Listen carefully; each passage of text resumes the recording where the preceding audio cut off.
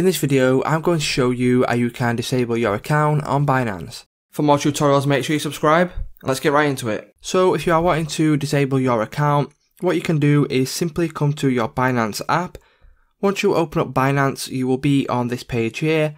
And from here, what you need to do is go to the avatar button in the top left hand corner of your screen. Once you click on this little avatar, you will have a couple of options here, and the one you will need is security. So once you find security, you will need to select that option. And then once you select security, as you can see right there at the bottom of the page, there is an option for manage account.